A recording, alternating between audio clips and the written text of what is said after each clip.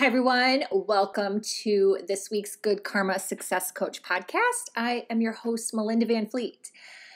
We're going to just dive right in because I don't know how long my voice is going to hold out. If you've been following me, I strained my voice and it's been an amazing experience. And I don't mean amazing in a good way. Recording my Audible book, and I'm only halfway done, so I have to finish. And if you know anything about recording an Audible, you have to have the most perfect and consistent tone, energy level, and every word you say has to be spot on, flawless.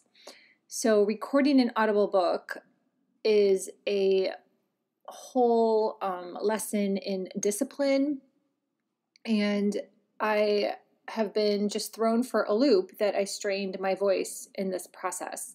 And I can still feel it today as I'm recording this podcast. So I'm just trying to get a little bit of content done for the week, and then I'm going to be quiet again until Tuesday.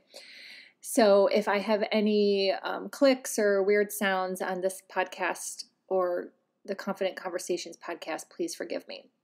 What I wish to share is going to be a two-part podcast series. I got a lot of positive feedback about the Knowing series that I did, part 1 and part 2. And I loved doing that. I just find that so many things that are happening for me are just this continuation of following the breadcrumbs, trusting my intuition, and really learning and growing. And all of this is happening for me so rapidly. I honestly, I can't keep up. This morning was just this mind-blowing explosion of content sharing ideas to help others and things for coaching and things for courses. And it just is coming to me so quickly that I just really feel like I have to keep getting it out there to really share with everybody. So I loved the idea that came through for me to have these two really recent stories about nothing is a coincidence as podcast shares. And the other thing that I hope you get from this is that my new book that is coming out, Life and Love Lessons, How to Discover Confidence Through Your Spiritual Journey, which comes out on Amazon July 28th, is in the same vein as these stories I'm sharing. However, these stories are obviously really recent things that have happened to me, so hence they're not in the book. But you will get the flavor of how I really use all this tools and intuition and things that come to me to move forward in my life and move forward in my business and move forward in relationships and move forward in growth. And I really use all of this to push through stress, to push through anxiety, overwhelm, mind loops, big one there, triggers. And I share because I hope it inspires you to go, oh my gosh, I had the same thing that happened to me, or I have something similar that happened to me.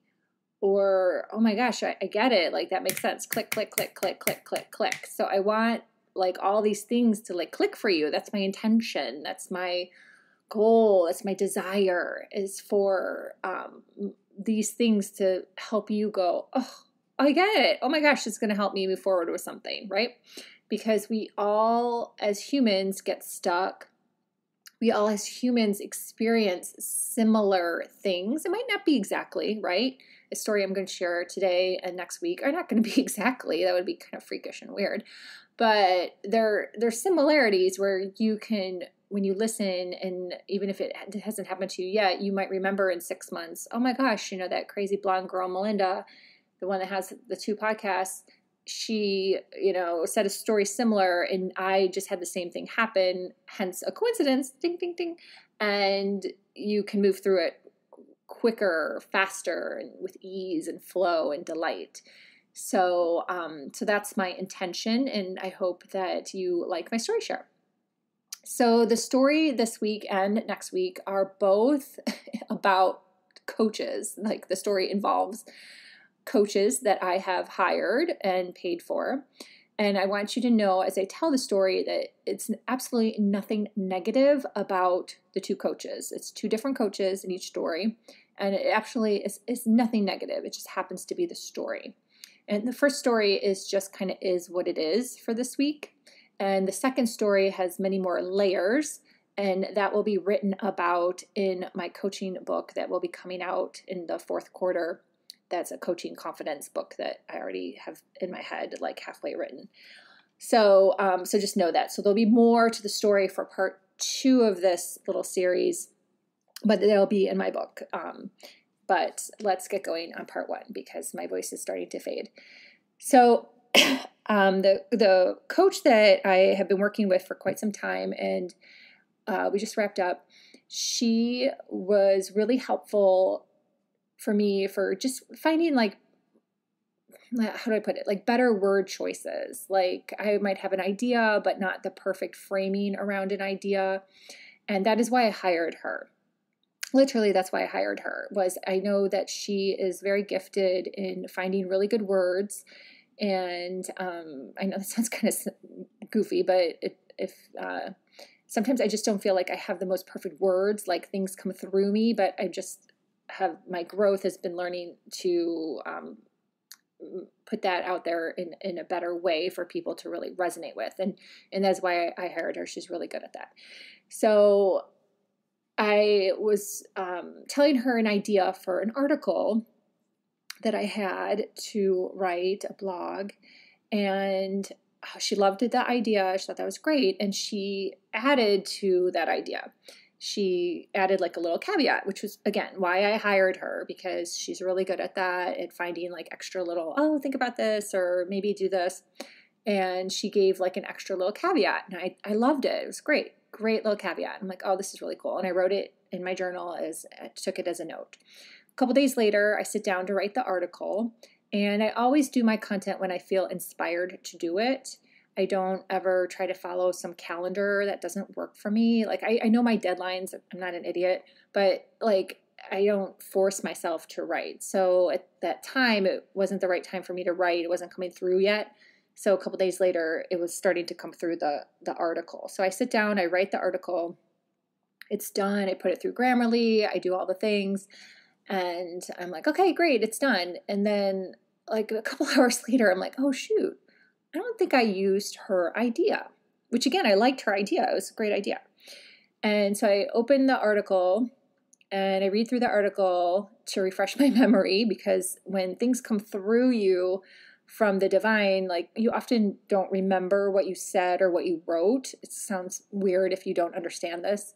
If you do understand, you're like nodding your head. If you don't, it just isn't maybe how you're wired, I guess you could say, or maybe you're not there yet. But so I read the article and I look at the notes from our conversation and I'm like, oh, shoot, I didn't mention her idea.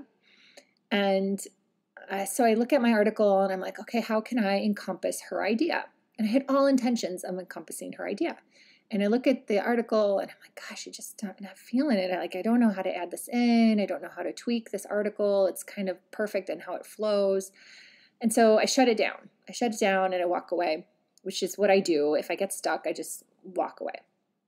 And I come back like a couple days later because, again, it's on my to-do list and I have a deadline. So I'm like, okay, I got to revisit that article, look at it again. So I pull it up again and I look at it again. And I sit there and I stare at the article and I reread it and I print it and I look at her notes and I'm like, okay, how do I encompass this? And again, I'm like, ugh, I totally didn't add this in. And then I start going into my nurturer stage, which is where I think to myself, oh, when she goes to read my article, is she going to be hurt or bummed that I didn't include her idea? And that goes through my head in a mind loop. And then it also goes through my head that, I paying her for her ideas and I didn't use it. So that's kind of still silly, right? Like you hire someone, you spend time working with them and you pay them thousands of dollars. And then, I didn't even use the idea. So that mind loop goes through my head. And I'm like, ugh, if I go to use this idea, I have to like redo this whole article, and then that wastes more time. And so I'm going through like the mind loops of the whole situation. And what did I do next? I had this inkling. I pull up my LinkedIn just randomly. I'm like, I'll just pull up LinkedIn. I don't know why. I just pulled up LinkedIn. The first post, I kid you not, the first post that appears in my LinkedIn feed is a post from her, the same coach, that is using the idea that she came up with, which was based on my initial idea, right? And she created a post with that idea. So I was like, oh, okay, so she just used the idea that she had for me, for herself. Okay, someone could be pissed off about that and be like, is that the right thing to do? But whatever, it's ideas and there's content and who sees what. Like, when you can't get into all that anymore, it's so stupid. There's so much content out there, and Big Magic is an amazing book written about, content coming to all different people and all that stuff. So I truly just like laugh at any of those thoughts now. But so it made me laugh because I thought to myself that some people would probably be pissed and think of it that way. And so then I just shut down LinkedIn. And the next thing I went into was the Kabbalah Center, because I'm in the middle of taking a 6-week Kabbalah business mastery online course. And it wasn't very expensive. It was like $100 or something. And if you read Life and Love Lessons, you'll learn that I really love Kabbalah, and I attribute a lot of my spiritual growth to Kabbalah. And so I had signed up for this business mastery little training course. It's 6 small videos. And the first video that I pulled up to start to watch, the Kabbalah coach says, there is no such thing as coincidences.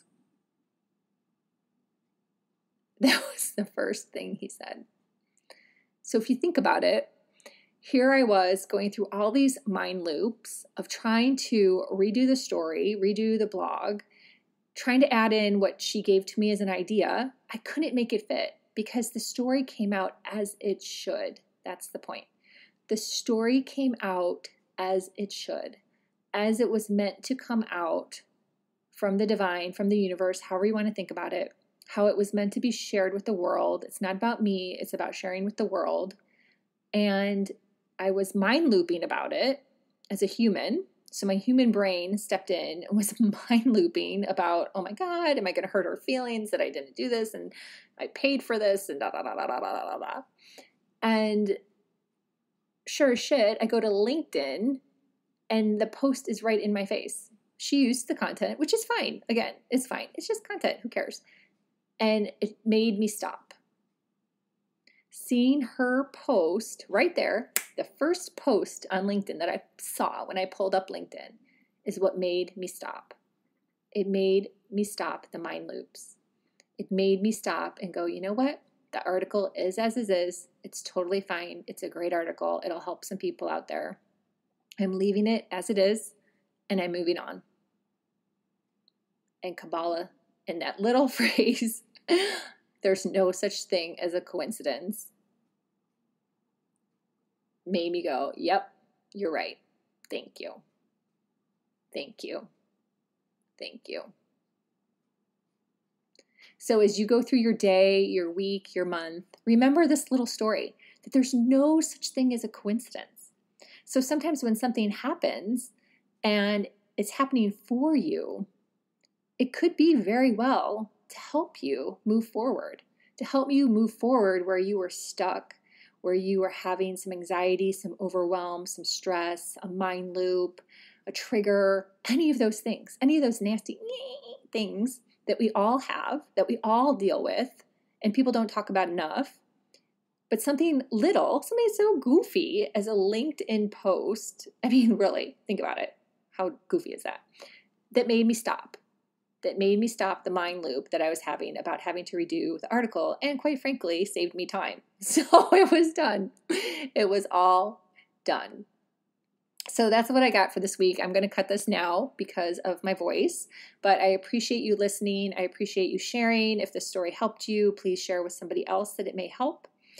You can always connect with me on the socials. Facebook, LinkedIn, and Instagram are where I hang out. And if you're interested in private coaching, I would love to speak with you. We can definitely have a conversation when you email me at melinda@melindavanfleet.com, or you can just schedule using my link, connectwithmelinda.com, and I'll put all this information in the show notes. So until next time, be grateful, be curious, always be learning, and you know what? Have some fun too. Thanks for listening. Bye.